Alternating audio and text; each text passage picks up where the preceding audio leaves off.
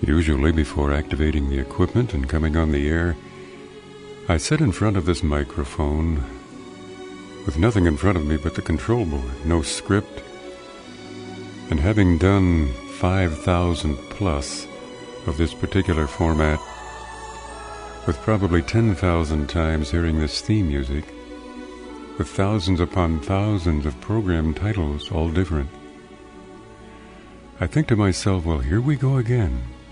What can I say that would be different or impressive or distinctive? Well, once again, I welcome you to the program Nightsounds. And it occurred to me, Bill, the best thing you could do at this point is keep it simple. I mean, how many of you are ready for deep theological or philosophical thought at this time of the night? Some years ago, I made an album of trombone music. I guess I've done probably a dozen albums of this type through the years. And in this particular group of recorded songs, I selected one, an old hymn called "What Wondrous Love Is This?" I decided to use the trombone and in some way simulate the sound of a French horn. And I recall this necessitated a straight tone with every note being right on target, or you hit the note and expand it just a little bit and bring it back before you go into the next note. Because the trombone has a slide, it has a distinctive sound, so I couldn't have the slide sound of smearing a note. It had to be exact. Sort of like pushing a valve down, which the French horn does. So the intervals are exact. All of this in mind, I found out that when I finally pulled this off, they had a $20,000 multiple-track recording machine that was putting this down on tape. And the engineer said later, you know, that was really taxing to this machine. It called forth all of its capabilities because you had a straight tone. Usually, most instrumentalists have a vibrato of sorts. And we noticed just a slight quiver or tremor in the sound emitted by the machine. And I said, I had no tremor in my tone. It was straight as a board. He said, well, obviously this machine has a flaw in it. We'll have to go back and re-record it. So what occurred to me at that moment was, as sophisticated and expensive as that machine was, it could not record an authentic straight tone, such as a piano, because you'd have a slight flutter in the tone. Well, beside that, here I was trying to simulate the French horn and be exact, almost like walking on eggs. And once again, it occurred to me that simplicity is not always that simple. The most difficult solo I have ever played has been the simulation of a French horn. An old hymn tune called Hyfrydol, Welsh background and origin. But at this point, we're going to just play a slower song, again simulating the sound of the French horn on the trombone, and this launches us into a program which I've subtitled Keep It Simple. So we selected a recorder, a 12th century instrument, sounding like a flute. This in itself is not an easy instrument to play. Then we had an acoustic guitar come in a moment later, then the trombone enters. All of this sounds so simple, yet again it was like walking on eggs as far as executing each tone and each note, making sure the pitch was there, the intonation was exact.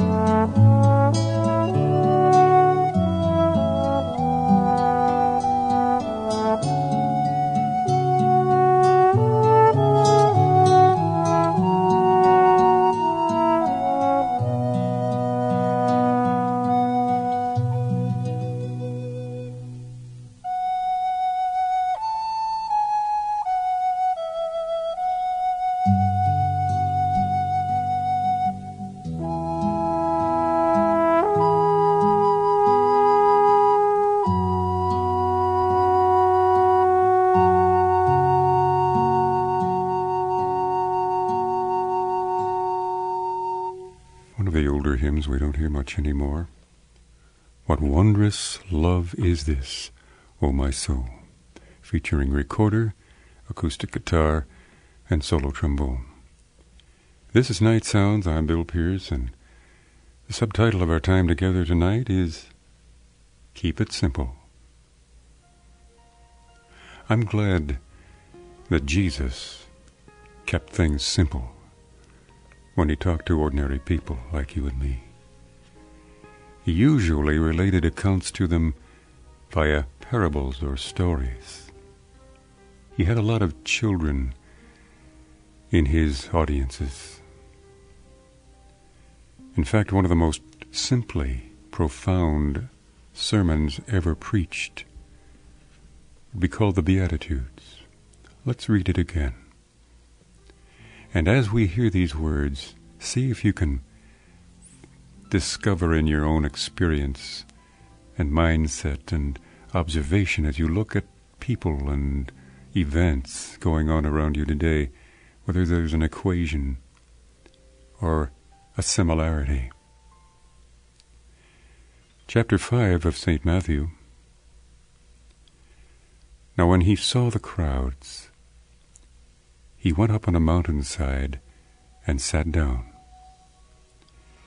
His disciples came to him, and he began to teach them, saying, Blessed are the poor in spirit, for theirs is the kingdom of heaven.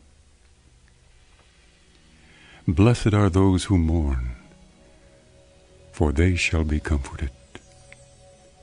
Blessed are the meek, for they will inherit the earth. Blessed are those who hunger and thirst for righteousness, for they will be filled. Blessed are the merciful, for they will be shown mercy. Blessed are the pure in heart, for they will see God. Blessed are the peacemakers, for they will be called sons of God. Blessed are those who are persecuted because of righteousness, for theirs is the kingdom of heaven. Blessed are you when people insult you, persecute you, and falsely say all kinds of evil against you because of me. Rejoice and be glad, because great is your reward in heaven. For in the same way they persecuted the prophets who were before you. That's the extent of the reading from Matthew 5. Once again, Jesus, in his beautifully simple words, settling on true center. When we picture Jesus, how do you see him? Most of the time an artist would portray him in the flowing robes or the dress of that day, perhaps the hairstyle, and romanticize him somewhat.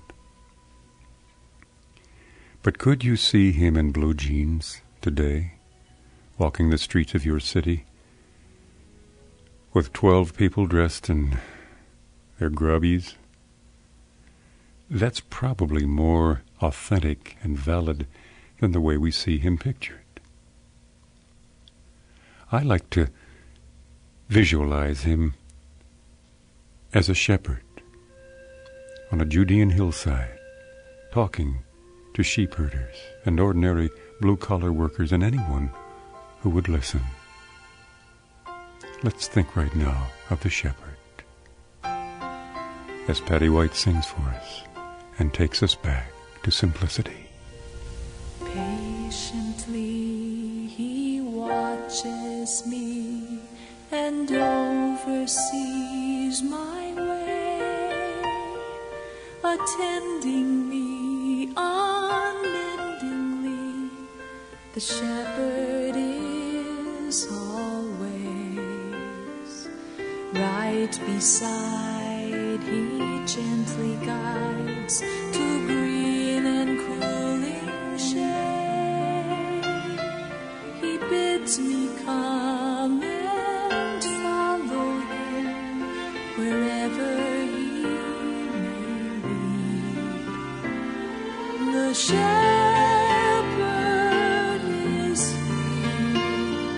The shepherd is near, picking me up in his strong arms, quieting my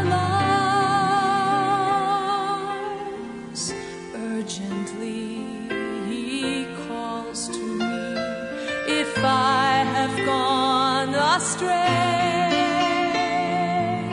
seeking me persistently.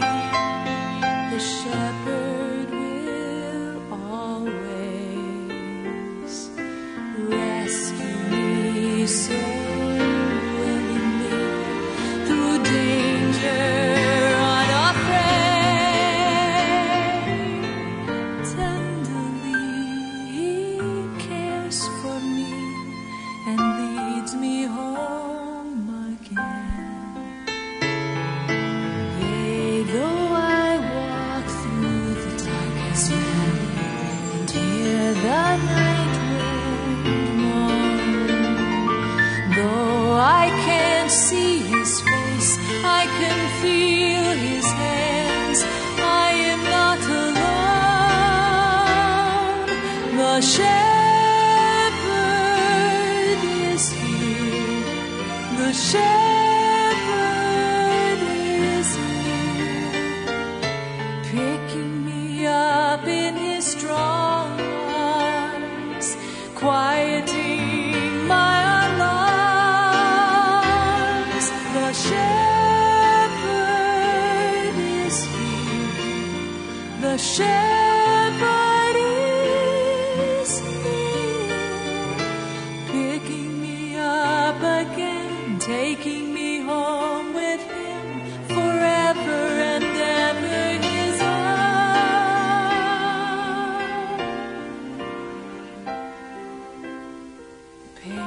Patiently he watches me and oversees my way.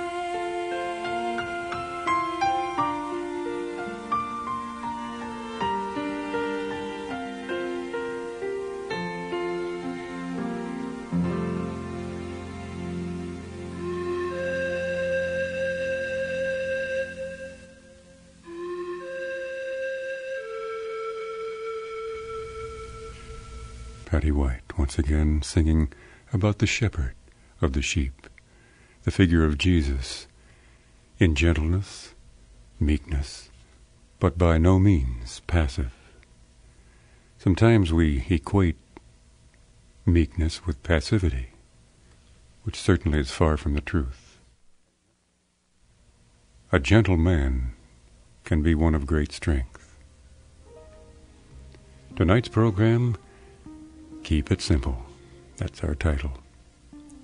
Thinking of Jesus' disciples, when he sent them out on a mission, he told them, "Take no gold, nor silver, nor copper in your belts, no bag for your journey, not 2 tunics, don't take sandals or a staff, for the laborer deserves his food."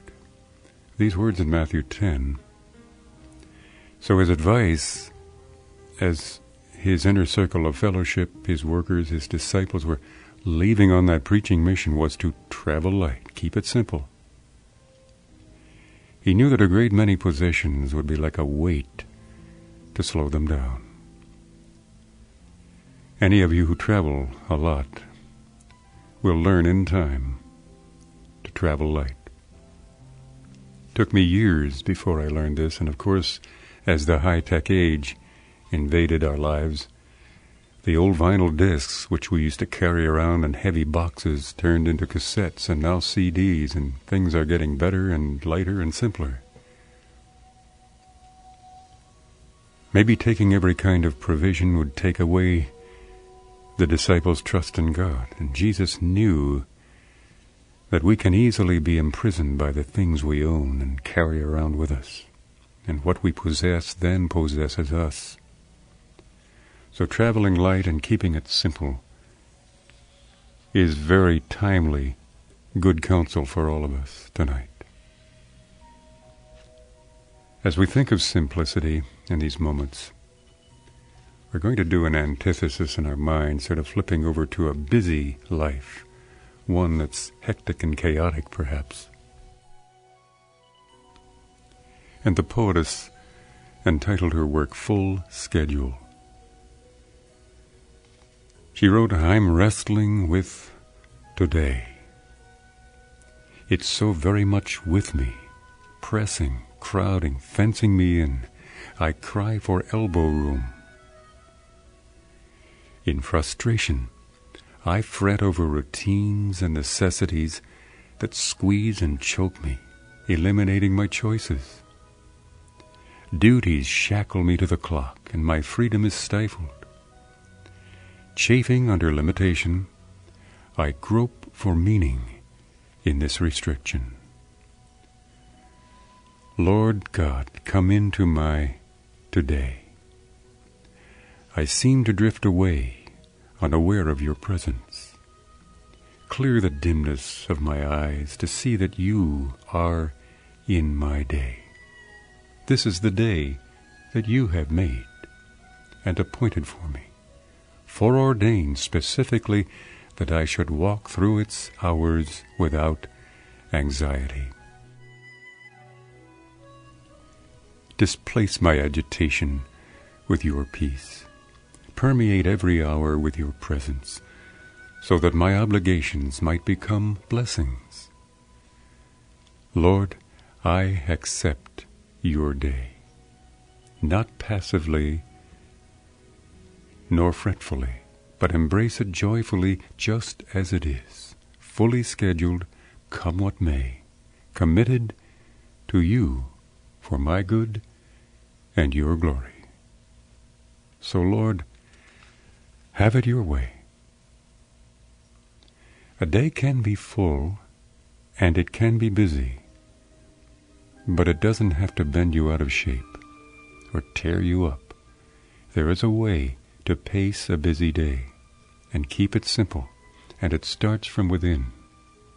When Jesus said, peace I leave with you, my peace I give to you, not as the world's system gives. Let not your hearts be troubled.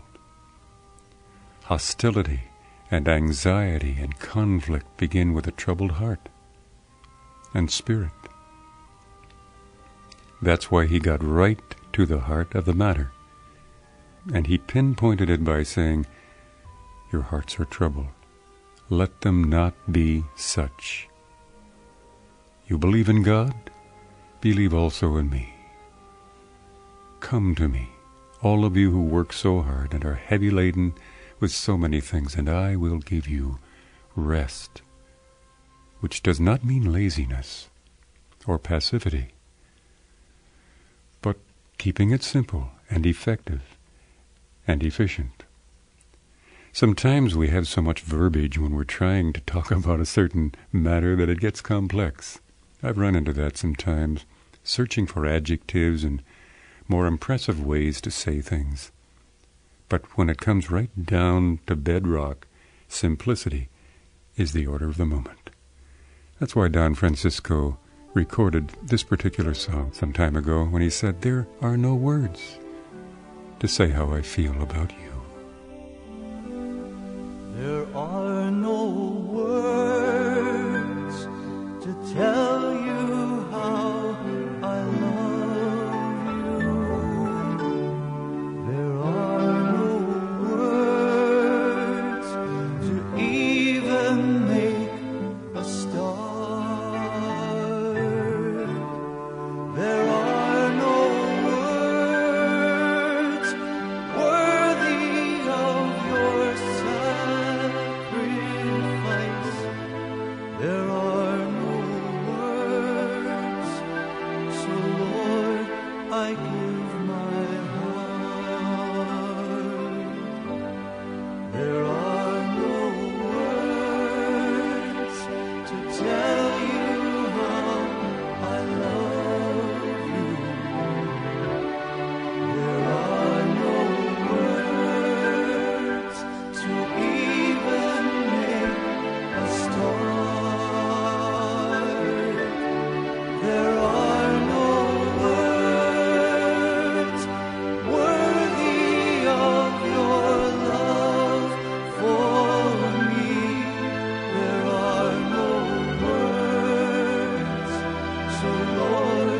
I give my heart.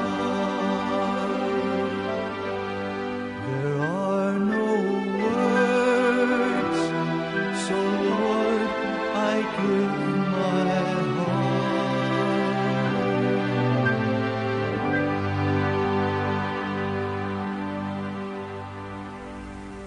Don Francisco singing on Nightsounds, there are no words, so Lord, I give my heart. What better way to start?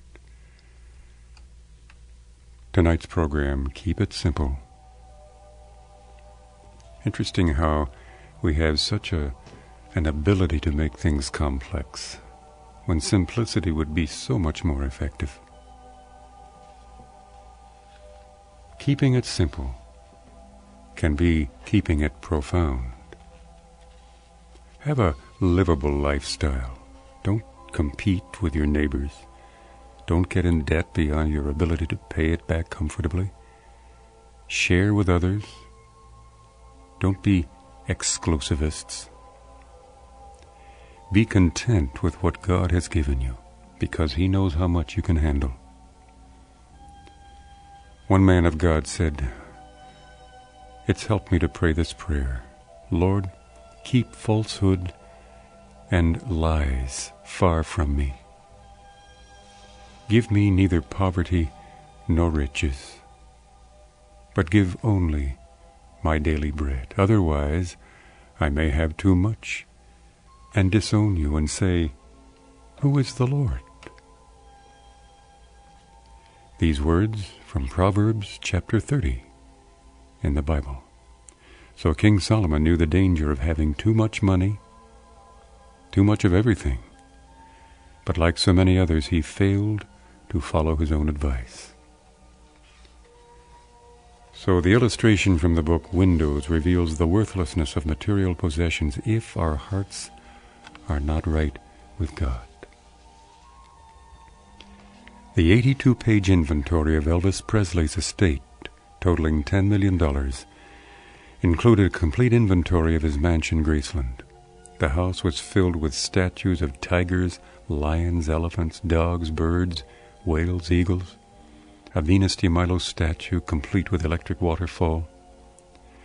For transportation he had 2 Stutz Blackhawks, valued at $100,000 each, a Ferrari, a Cadillac, International Harvester Scout, a Jeep, Ford Bronco, custom-built Chevy pickup, 18 TV sets, trophy room decorated with Army discharge papers, 41 plaques, 32 photo albums of his films, 30 script albums. His musical instruments included 7 guitars, one of which his name was inlaid in mother of pearl. And not just for him, but for any of us who center on things and want more which would make our lives more complex, we say, keep it simple. Remembering the words of St. Mark, chapter 8, "For what shall it profit a person if he shall gain the whole world and lose his own soul?" So tonight, as you put your head on the pillow or go out to your job or wherever it is you have to go, in God's divine providence, ask Him to help you to keep it simple. For Jesus took a little child, as you recall, and He pointed to him and said to the adults, "Except as you become as this little child, you will not enter the kingdom of heaven." Nothing like the simplicity of a child. Childlikeness, not childishness. Thank you so much for sharing these moments with me tonight. If we can help you beyond the program by sending a catalog of our music, the stress area tapes on depression, loneliness, grief. Our mailing address remains Nightsounds, Wheaton, Illinois, 60189. So may the presence of our God go with you through the night and into tomorrow. And may you realize a simplistic lifestyle, one filled with purpose and love and effectiveness. Until we meet again, a peaceful good night.